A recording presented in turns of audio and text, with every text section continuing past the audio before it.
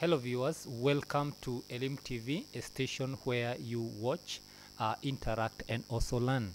Your tutor today is Mr. Wanyoike, a mathematics teacher. In today's lesson we are in Form 2 lesson 18 and the topic is reflection and congruence. And the subtopic is how to determine equation of the Miller line, that is after reflection. And to the lesson objective, by the end of this lesson you should be able to determine the equation of the Miller line or line of reflection when you are provided with the coordinates of the object and the image.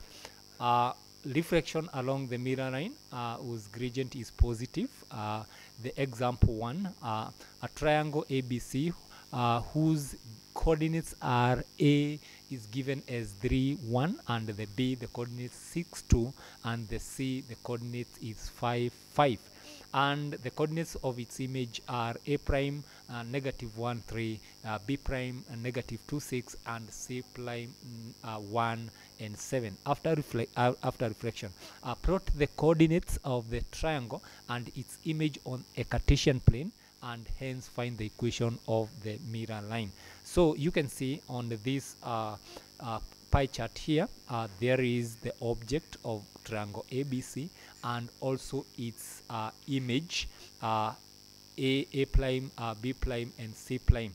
You can see I have exactly plotted them according to the values given in the question.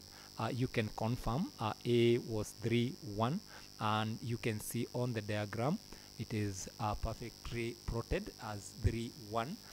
B was supposed to be 6 2 and you can see it is exactly plotted at 6 and 2, and C was 5 5 and it is also exactly at that point. That is, this is the object and this is the image. Then after that, what are you supposed to do?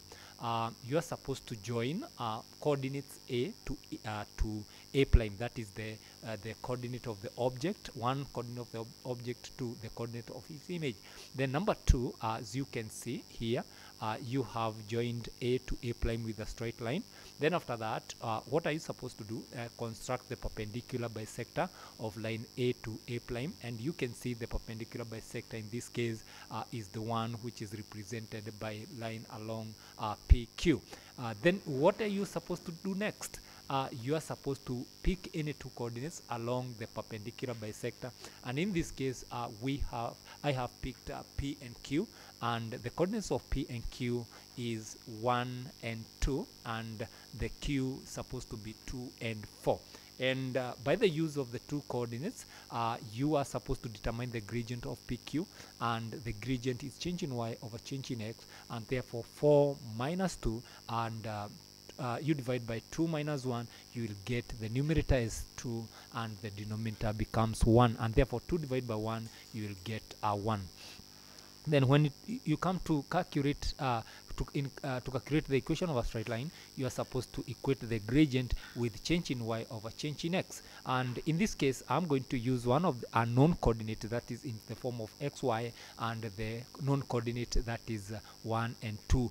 In this case I'm going to use the coordinate at P, and the gradient should be 2 over 1. You equate it to change in y, that is y minus 2, and you divide by change in x, which is supposed to be x minus 1. Then you cross multiply, and after cross multiplying you will get y minus 2 is equals to 2 into bracket x minus 1. Then after opening the bracket you will get 2x minus 1, then you equate it to y minus 2. Then you take negative 2 to the other side, and because it was negative it becomes a positive, and therefore minus 2 plus 2 you will end up getting a 0, and therefore now you can state the equation of the Miller line as y is equals to 2x.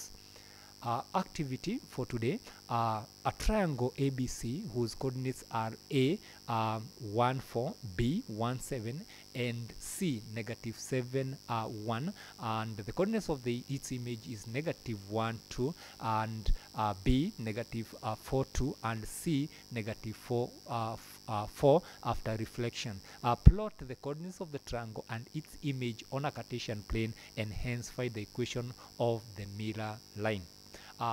For reference, you can refer from Secondary Mathematics Student Book 2, and the publisher is the Kenya Literature Bureau. For more information, you can contact us through the following addresses. You can reach us through SMS using that number, through YouTube, through Facebook, and finally you can also use Twitter at elimtv_ke. Thank you for joining me in this lesson. Till next lesson, bye bye.